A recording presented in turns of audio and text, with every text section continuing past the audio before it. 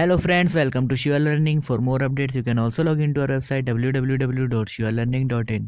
So friends, इस video में आपके लिए लाया हूँ कि जो नीट 2019 का एग्ज़ाम रहेगा उसका डिफ़िकल्टी लेवल क्या हो सकता है based upon JEE mains exams. जैसे कि आप सब लोग जानते हैं जेई मेंस के एग्ज़ाम चल रहे हैं, तो वो किस टाइप के आ रहे हैं, किस टाइप का उनका डिफ़िकल्टी लेवल आ रहा है, उस बेस पे ही लोग उम्मीदें लगा रहे हैं। काफ़ी टीचर भी ये कह रहे हैं कि एनटीए ने जब जेई मेंस का एग्ज़ाम इस पैटर्न से लिया है तो शायद नीट 2019 का भी उसी पैटर्न में दे। तो अगर जेई एग्ज़ाम के हिसाब से हम डिफ़िकल्टी लेवल देखें तो मैथमेटिक्स का उनका है moderate to very too difficult, physics moderate but time consuming, chemistry easy but lengthy. तो ये डिफ़िकल्टी लेवल है एग्ज़ाम का। तो हम कह सकते हैं कि बायो थोड़ी डिफ़िकल्ट आ सकती है बट फिज़िक्स और केमिस्ट्री सेम रहने वाली है। तो आप उस हिसाब से अपनी तैयारियां कर सकते हैं।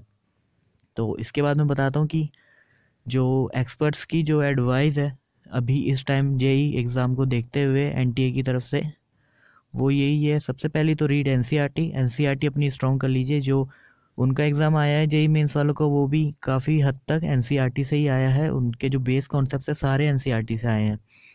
सेकंड है सॉल्व सैम्पल पेपर। ये तो आपको हर कोई बोलेगा कि सैम्पल पेपर सॉल्व करें, ज़्यादा से ज़्यादा प्रीवियस ईयर के आंसर, क्वेश्चन पेपर सब सॉल्व करें। और थर्ड है मेक योरसेल्फ कंसेप्चुअली स्ट्रॉन्ग। जो क्वेश्चंस आए हैं, जो बायो में आए हैं, जो डिफ़िकल्ट आए हैं, वो थोड़े कंसेप्चुअल क्वेश्चंस है। तो आप अपने आप को एकदम ढंग से कंसेप्चुअली स्ट्रॉन्ग करके प्रिपेयर रखें अपने नीट एग्ज़ाम के लिए। तो ये 3 टिप्स थी और मैंने बताया कि कैसे एग्ज़ाम आया था और कैसा आपका आ सकता है। तो ये एक न्यूज़ थी आपके लिए।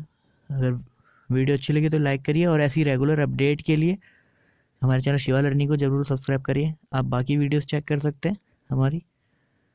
मिलते हैं नई वीडियो में नई जानकारियों के साथ, तब तक के लिए नमस्कार।